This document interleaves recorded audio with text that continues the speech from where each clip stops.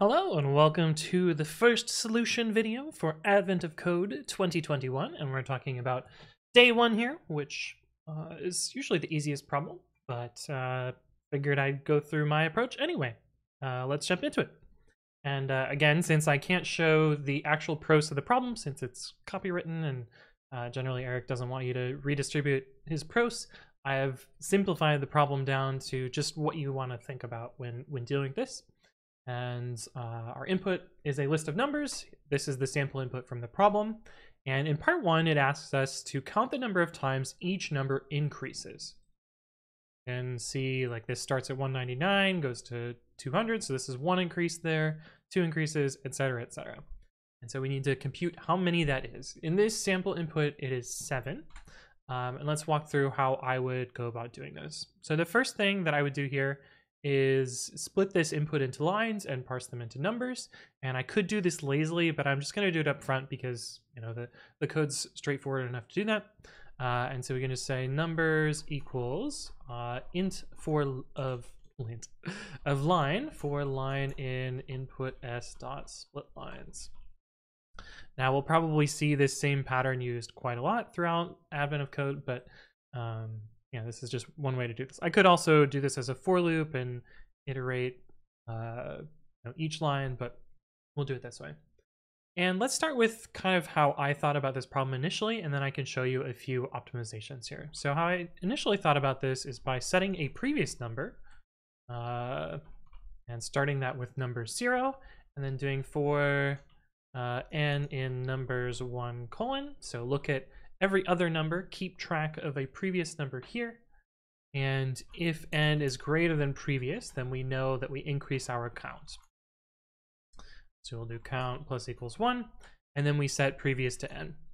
So what this will allow us to do is, like, as we iterate through each number, if we get bigger, we increment the count, and other than that, we keep track of our previous number here. And if we run this, you'll see that we get the right number here. So this algorithm does work. And before we simplify it, let's, I guess, talk about the algorithmic efficiency. So this is linear in space here. You could do better and do if you processed each line one at a time, you could have a constant space overhead instead of a linear space overhead. I just did this because it's convenient and easier to describe the problem. This is also sneakily a linear space overhead. You could, of course, use iter tools. I've talked about this in previous videos as well. And beyond that, it is a linear scan. So it's ON in time, and this is ON in space, but we could get it down to O1 in space if we wanted to. But let's actually show a way to simplify this problem a little bit further. And this is actually, I went back and revised my solution to end up at this one. And for that, we actually don't really need to keep track of this previous. We can just keep track of the indices we use here. We can do for I in range. And I realize that I have a video on my channel that says don't use for I in range len, but it's convenient for this problem, so why not? And in this case, we can just do count. Let's see, if numbers I is greater than numbers I minus 1, then count plus equals 1. So this is a slightly shorter code way to implement this. It should be the same. Of course, we get 7 again. And we can actually simplify this even further by using a list comprehension. So let's just do sum, and list comprehensions are really just for loops, but spread out into their own lines. So this is the equivalent list comprehension there. And actually, since booleans are numbers, we can actually just do this. A little bit cheeky, but it does work. And so that's part one, where we're just looking back at the previous number. Part two changes up this problem a little bit. I guess I should just do one. Okay. We can have the same code in the same file.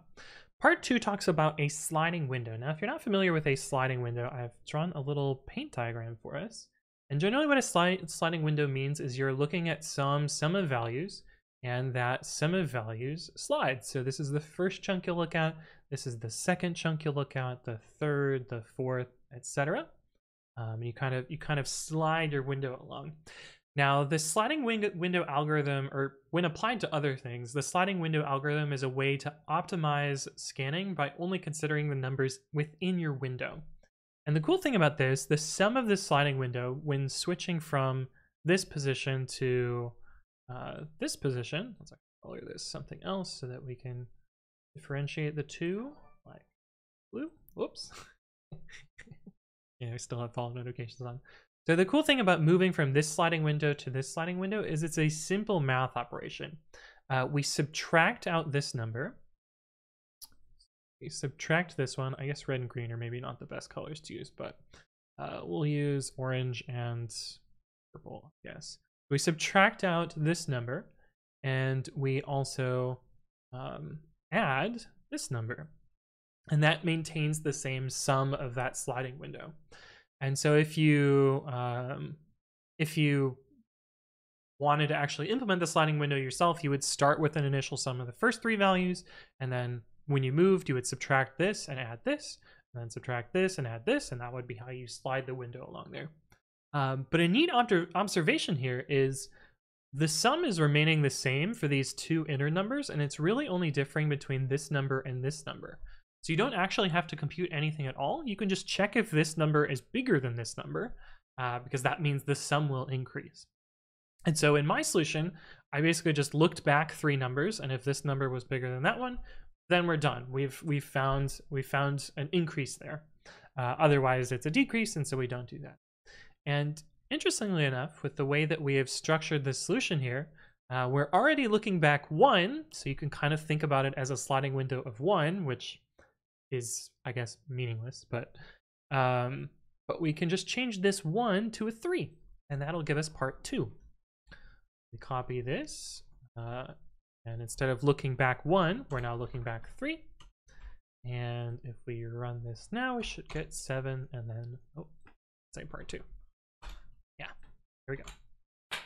Cool. So that's how I approached day 1 of Advent of Code 2021. Hopefully this was interesting, and I will see you back for day 2.